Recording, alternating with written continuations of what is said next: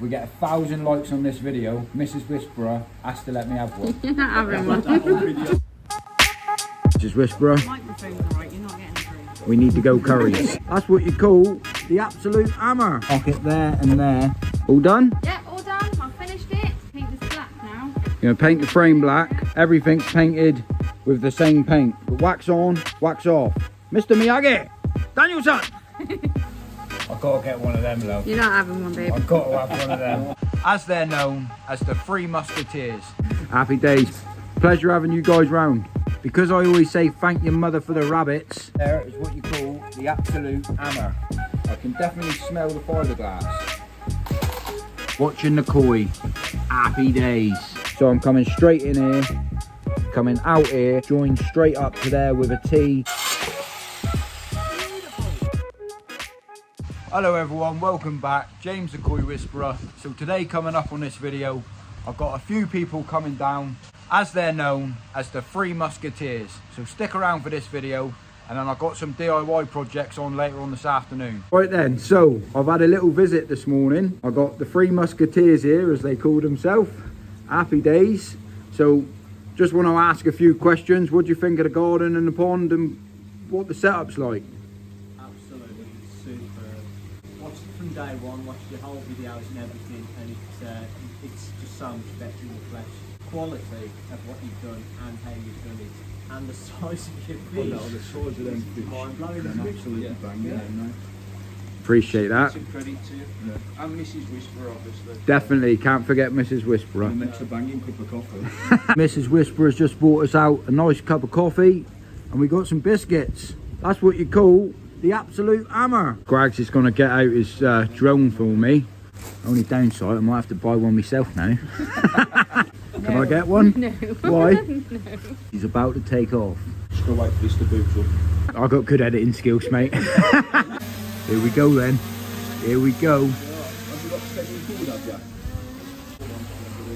you? Remember the exact location. Yeah, because it's so tight here though, you can see obstacles, so yeah. I've just taken over. I've got to get one of them, love. You're not having one, babe. I've got to have one of them. Write it down in the comment section. We get 1,000 likes on this video. Mrs. Whisperer has to let me have one. You're not having one. That whole video as well now, so... 1,000 likes. Oh, I got this one, mate. So yeah, this is the next investment that I'm going to be getting as well, because I do struggle sometimes with wind noise. And Scrags and Phil's just been showing me some of their equipment they've been using. Mrs. Whisperer, Microphone's alright, you're not getting a drink. we need to go curries. Thanks for popping down, lads. No problem. Happy days, safe journey home. Thanks very much. Thank your mother for the rabbits. See you later. Right then, so I've had an absolute cracking morning. Very kindly, Aid, the koi keeper, let me have one of his mugs. And I got a sticker to put up in my filter shed. And then very kindly, because I always say thank your mother for the rabbit, left me a rabbit so I can put this rabbit in the garden. Happy days. Proper made me have a laugh and a chuckle. Thank you very much. So yeah, what an absolute pleasure that was having the Three Musketeers down to visit us today. Mrs. Whisperer making the cups of teas. You even got involved in a bit of the koi conversation as well. Now I need to crack on with some building. Right, so Aid, you're going to be living in me filter shed. You're living down there, right next to Scrags. That's the hammer. James. I'll have to send him a text message because I want to get that one. James, you are not getting a drone. I want to get a drone and I want to get these mics. Come on guys, give us 1,000 likes on the video and I'll go and get one. Because I can put it on an Argos card, I can pay monthly for it, and I can use the money that I get from my YouTube money to pay for this. So it's sort of like an investment as well. You're not getting a drone. I've got to get one now. Right then, so as you can see, I went to the parents' farm and I found some old timber in the barn. It's a bit old, but it will still do the job I want it to do. Right, so what the plan is, I obviously need to hire this filter up. For the people that don't know, this filter needs to run off gravity.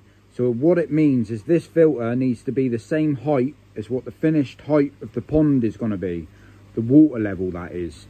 So the easiest way of doing that is if you get your pond, put a spirit level on, you know that that is maximum height of your water level.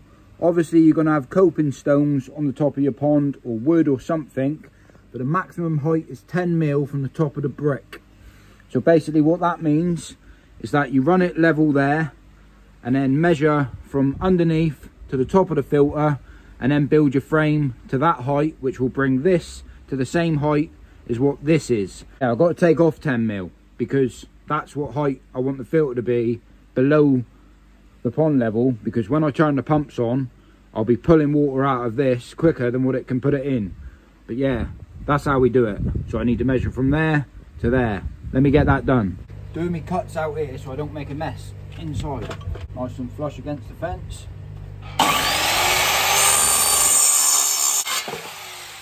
Beautiful. Oh, Mrs. Whisperer, give it some hammer. I'm doing all the work like normal. Well, you make out that you do. I do it all. She ain't a bad DIYer. She knows how to do a bit of DIY, doesn't you, sweetheart? Yeah. Crack on then, girl. I'm watching how it's done, are you? Yeah. See, I get some all ready for her though. That's what I do. Get them ready. Right, so the frame's coming on. We just got to work out the measurements of the bottom of this filter, because the way that the filter sits, it sits on 3 sections. So we've got one on the end, one on the end, and we've got to work out where the other support needs to be here. Right, so this is what we're on about. You can see how the filter drops down and the whole weight of the support is right here. So we've customized it so all of the weight is on here, and we're going to do the same underneath this section. So we're just going to need to mark it there and there and put another support in here as well.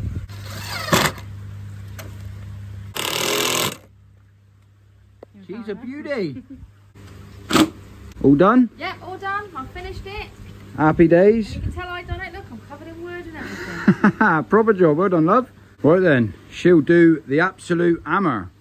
Perfect. But I'm going to paint this black now. You're going to paint the frame black. Yeah. Right, while you do that, what I'm going to do, patch in the holes that need to be replaced with the right size pipe work, all right? I need to cut out some holes so I can get the filter in the right place. You know what I mean? I know what you mean. How's it looking, love? It looks much better in black. Look at that, look. Happy days. This is the difference between me and you. I think about painting it before you put it in place. Yeah, well, that's the difference. I always paint afterwards for some reason, but yeah, you're right. It will protect it as well a little bit. Happy days. So this is the famous paint we like using. It works an absolute treat. As you can see, everything's painted with the same paint. But wax on, wax off. Mr. Miyagi, Danielson. Right, so what I'm up to is just sorting out my hose saws. Basically, what I got to do, I got these tank connectors. I've never really used these. I've always used bulkheads, the ones you screw together. So these ones here, you actually got to screw in, put a bead of silicone both sides. The silicone I went with, hopefully, this will do the trick. Marine grade. It was only $6.99 off Amazon. So I'm going to give it a go and hopefully it works. So that's all I'm doing. A big old bead round it, press it out flat and bang it on the new hole. So I've got my hose saw pretty much. I've had the filter up. What I've done, I've got it as low as I possibly can because that's how where I need it. What it is with these tank connectors, I've never really used them before. I'm not that best impressed with them, to be honest with you. They're cheaply made, they're plastic, but I need it, so I'm gonna have to use it. But what I've done, I've basically underneath the 4-inch hole, there's like it's a good 1.5 inches anyway. So that restricts how low down that you can get the 4-inch to start with. Instead of like a bulkhead. Well, stop yibbity yabbiting, let's get on. So basically, what the plan is to sit that down as low as I possibly can, right there. I've done a line underneath the filter so I knew how low it was. Drew a circle around the inside of this connector. I got my mark. So then what I do is pop here over the top, drill that out, pop that one back on. Then I'm going to pilot hole all of my drill holes, and then I'm going to lube it up with a bit of silicone, and then I'm going to pop them together. All systems go, John, all systems go. He's firing on all 4 cylinders. These hose saws are not cheap, but I had to purchase this one when I built this pond, so I've already got one. But if you do anything DIY, if you've got the tools, it makes life a lot easier. This cost me 30 quid for a 4-inch hole saw. Slow and steady, because it is fiberglass.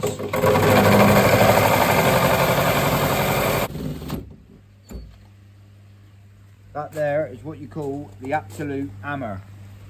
But one thing's for sure, that smell doing that brings back some memories. I can definitely smell the fiberglass. Is that just another one of my tea towels? It is another tea towel. It will be alright, sweetheart. I'll buy you a new one. All I like to do is line it up by looking down the hole, put a bit of pressure on it, and then just pre-drill my holes out, ready for the screw to go in. Big bead all the way around the start, and then compress it in.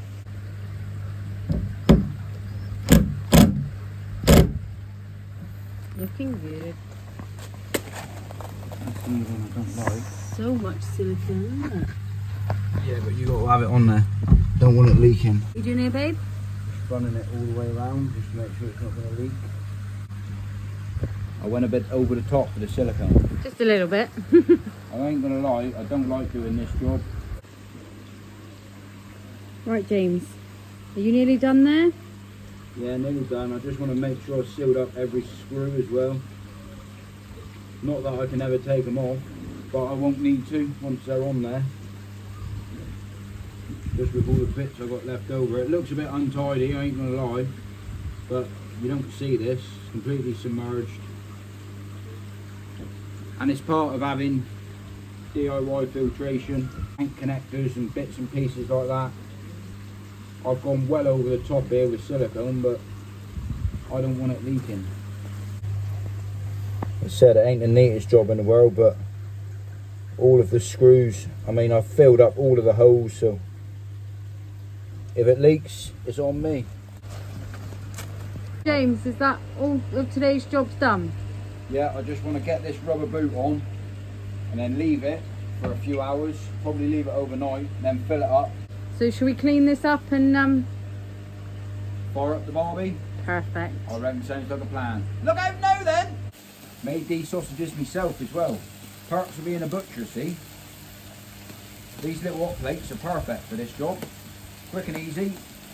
Burger, hot dog, couple of chips. What more do you want? Can of the energy drink. Thank your mother for the rabbits. So yeah, that time of year, sun's shining. Let's get some of these down my neck. Thank your mother for the rabbits. Beautiful. Nothing better than having a burger and an hot dog, a few chips, by watching the koi. Happy days.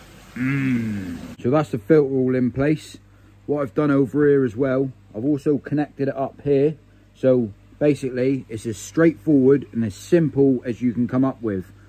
The end over there, it is capped off, but I wanted to replace the seal. I could have just put a blank on it, but if I ever want to add to it, I can. Not that I need to. I've decided to do it that way. So I'm coming straight in here, coming out here. This one here has got to be linked around underneath these two returns, and I'm coming straight into this side as well. And then I just wanted to make all of the pipe work as minimal as possible. So the pump's going to live down here, come underneath the filtration, come out here by the leg, join straight up to there with a T, and have one ball valve just underneath the filter to shut it off from the pond. I want to make it as minimal as possible to make it as easy as possible, so if people want to follow and design it. So yeah, I want to make it, the pipe work, as minimal as possible. Obviously the less pipe work, the cheaper it is to build anyway. And yeah, I want to make it as straightforward as I can as well, to make it simple. Sometimes, oh, that's that burger, lovely. But sometimes simple designs work really well, and not overcomplicating certain things. So making it straightforward, minimal pipe work, minimal cost, efficient running, and that's what I say. Thank your mother for the rabbits.